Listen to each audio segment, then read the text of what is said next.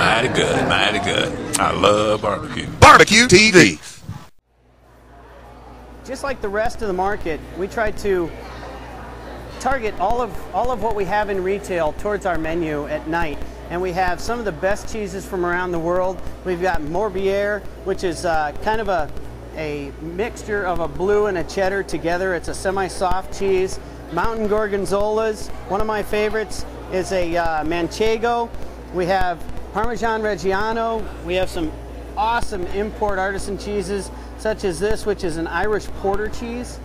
It's a little bit of a cheddar with port cheese in between, kind of nutty, but it is fabulous cheese. Some of our dessert cheeses, we have a Stilton with blueberry with a Zinfandel, is absolutely one of the best desserts you could ever have. So we put together a nice kind of array. We also have Blue Hook, blue cheese, and we have a Saint Andre, which is a beautiful brie. Bella Pais, which is another real soft cream cheese. And we can add on top of that some of our Chardonnay wine jelly, and it becomes a great appetizer or a dessert. So it's a real nice Chardonnay jelly on top of the cheese.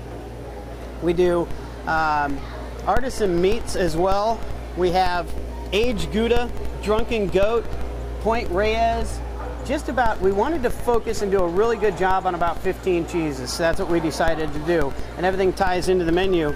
Then over here in our meat department, we have everything from sopressata to a hunter's salami from Czechoslovakia, garlic salami from Italy.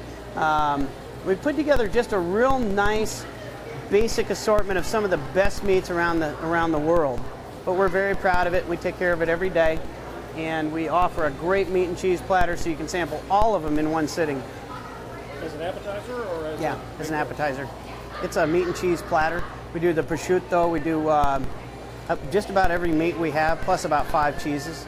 It's a great little appetizer.